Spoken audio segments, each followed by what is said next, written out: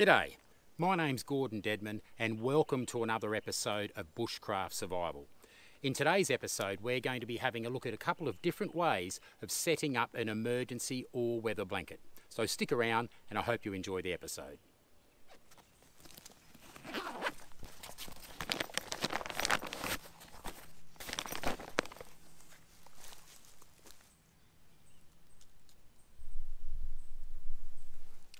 All-weather emergency blankets have been around for quite a while and they're quite popular. And the reason for that is they're very versatile. They can be made into shelters, they're ground sheets, they're picnic blankets, they're designed to keep you warm and wrap you up in a blanket.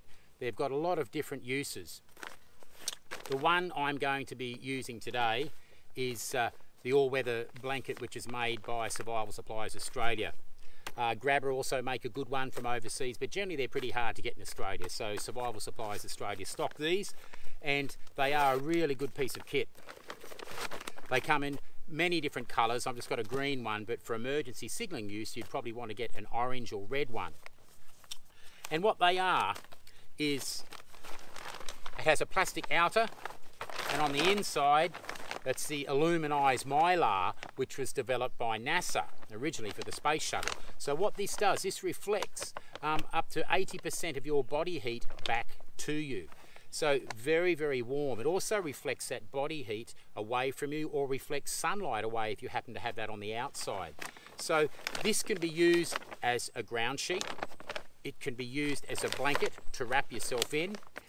And it also has grommets in the corners that are reinforced grommets that can be used to tie this up as a shelter in a couple of different configurations. And that's what we're going to have a look at today.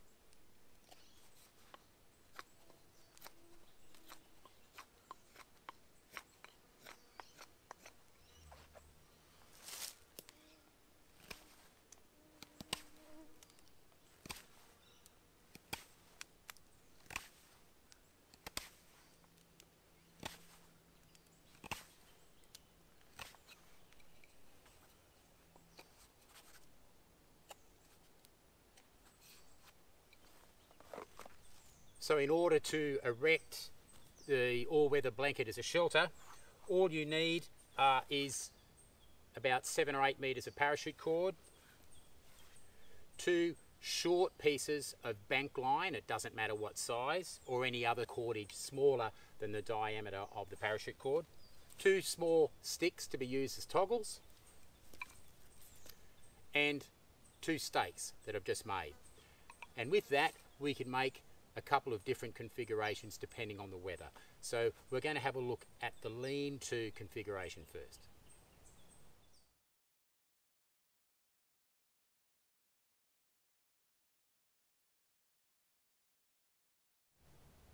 Now firstly we need to select our shelter site appropriately. So like always we look up, we look down, we look all around. We don't want to set our shelter up underneath deadfall, so there should be no deadfall in the tree above. We want a nice flat area so that we can get a good night's sleep. We don't want to set the shelter up on the top of a hill where it's windy or right at the bottom where the cold air sinks to that point. We don't want to set it up on game trails where a thoroughfare for animals, as well as or near ants' nests or other biting insects. We want to erect our shelter near where there's water so we can get water if we need to, but at the same time we don't want to be too close to water because water harbours mosquitoes, and in the Northern Territory things like crocodiles in the water, so no closer than 50 metres to a water source. And as well as that we want to site our shelter near wood, because if there's wood around we've got wood for a fire, and if we're all building a natural shelter we'd want those for resources to build our shelter with. So siting a shelter is very, very important. So the height we want to tie this lean to is, we want it roughly around sternum height or a little bit below. And that is, and the angle we want is roughly between 45 degrees and 55 degrees. Now that's to give us good watershed, tension and angularity, ideally to shed that water, and it gives us plenty of living space underneath. Now these trees are a little bit close together. I would have liked them a little bit further apart, but it doesn't matter, it's still fine. So what we need to do, the first knot is going to be our Siberian hitch, which we've looked at in other episodes, at a roughly around chest height, sternum height.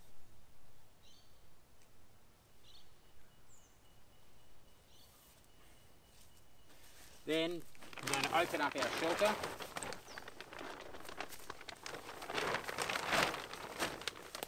Grab my toggle, and what I'm going to do is put a bite. I'm going to put a bite through that grommet, and then I put the toggle through the bite that I've created on the other side. Keeping that tension, I'm going to keep that tight. I want the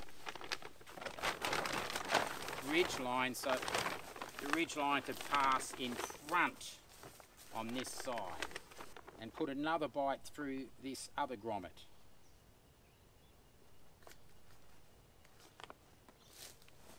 And put that through, and then pull that tight. And as you can see, that's holding up there. The trees are very close. If I tie this off here, it's going to be a little bit messy for you to see. So I'm just going to go around this tree and tie it off to this other tree. And I'm just going to use an adjustable prusik or adjustable knot. And the reason for that being, if I do a taut tarp hitch, it's going to put too much pressure on these and it can rip the eyelets out. So we don't need that much pressure. So I'm just going to go over here and do an adjustable hitch or adjustable prusik.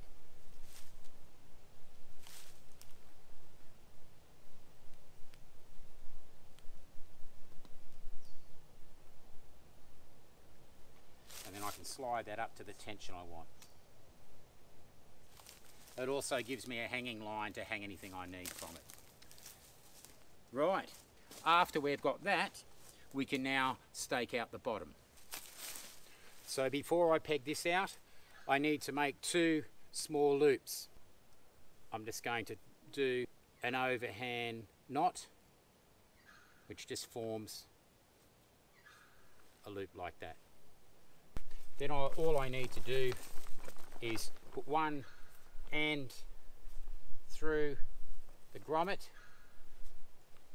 and with another toggle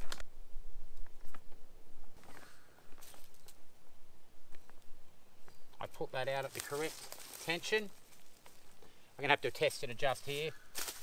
Need a mallet or something to hit these in with.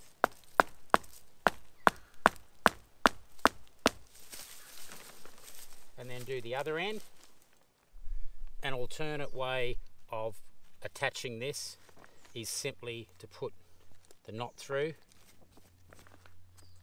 like that, and we're going to make what's called just a lark's head or cat's paw, just like that. Just putting the loop one end through the other. Do it again. The knot through the grommet, and then the knot through the other end of the loop, just like that. It's a lark's head, also known as a cat's paw, and then I don't need a toggle. Now the angle I'm hammering these at is 45 degrees. A lot of people get this wrong. If I hammer it here, down here it's going to sag. If I hammer it there, it'll sag. It must be 45 degrees. The corner points to where I need to hammer. Make sure the stake is pointing in to the center, angled inwardly. I'm going to come back over here, test and adjust. This needs to be walked out to get the correct angle. You can see that tension is correct now. 45 degrees. The tension needs to come this way.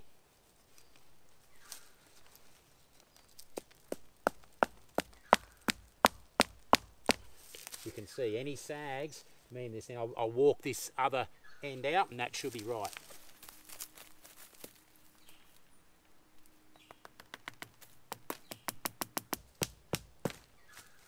There we go. And you can just test and adjust as you need to. So we've got a nice rigid shelter. It's good watershed at this angle. And that's about the angle you do a natural shelter with thatching as well. Now we've got our shelter erected. nice and quick. So we've got, I'd say it's about 50 degrees, that angle. I've now got a space that I can stay in and get dry. In weather, I would put down something on the ground to get myself off the ground, because we don't want to lose heat through conduction to the cold ground.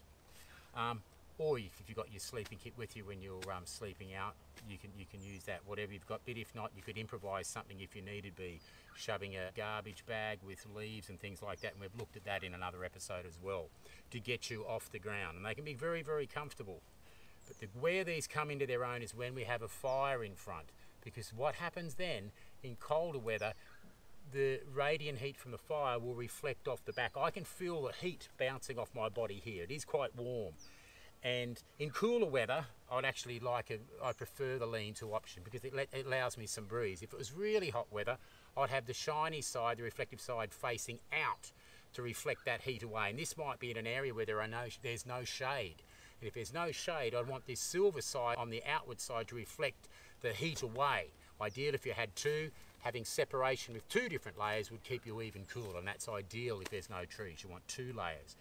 But for our purposes, with the fire, I want to keep warm, I would have the fire's radiant heat would be reflecting off the back and into me. And if I'm off the ground, I'm pretty comfortable. That radiant heat being on a slight elevation here, that heat's going to rise up. So very, very simple to erect. It can get me out of the weather very, very fast. And if you've got someone else, they can erect one opposite to this. You can have a central fire heating both shelters and that radiant heat bouncing between the two reflective surfaces. And it works really, really well.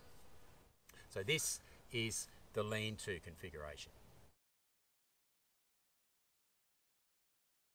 The second configuration using an all-weather blanket is what we call the plough method. And what that consists of, we've got the same knot. We have a Siberian hitch attached to the tree, and we have, say, about a 30 to 40 degree angle down to another stake down the bottom here. That could be another tree. I've just done it for just for demonstration purposes, as it doesn't really matter. So I could actually have another line to another tree and just and stake the end down as well, as I'll show you in a minute. It doesn't really matter. But this is going to be my ridge line on the inside. So it's roughly 30 to 40 degrees here. And what I'm going to do is place the shelter over diagonally.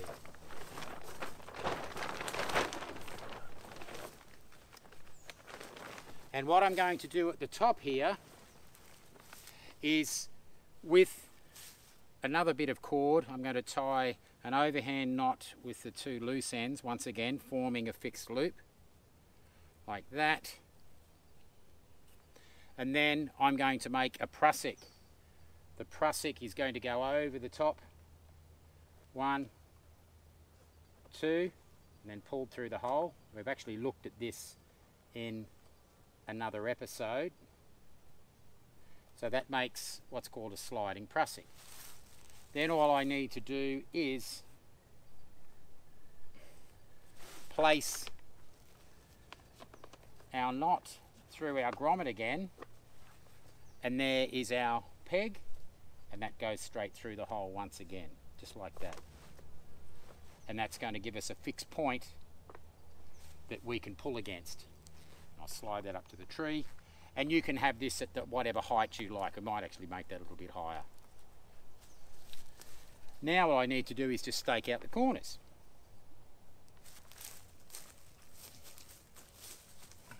I'm going to stake the back one out first, actually.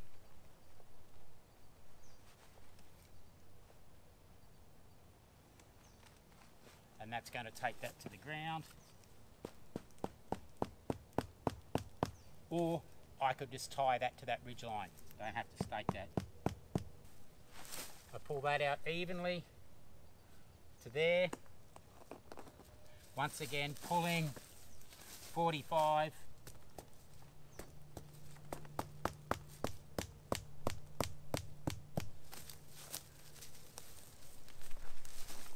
Then we do the same this side, pulling it out 45 degrees.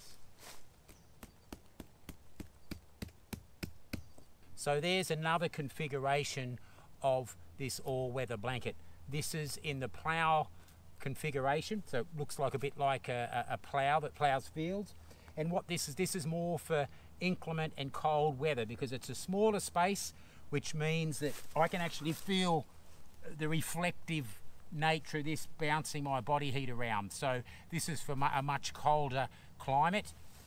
And of course I need to get myself off the ground to prevent heat loss through conduction to the cold ground. But it actually works really, really well, and particularly if I have a fire in the front here, having all that radiant heat reflecting back in here, it's just going to bounce around. Yes, I have to sleep in the fetal position, but that's no problem. This is an emergency shelter and we're trying to get out of the weather.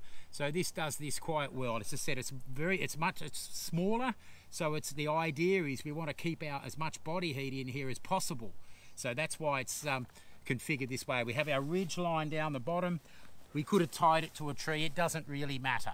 But for cold weather, this is another configuration of the all-weather blanket, and this is the plough configuration.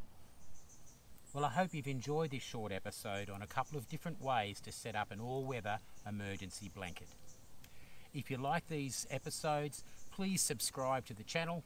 We also have a Facebook page and an Instagram page, and if you'd like to do one of our courses, go to our website www.bushcraftsurvivalaustralia.com.au and check out the courses that we have on offer.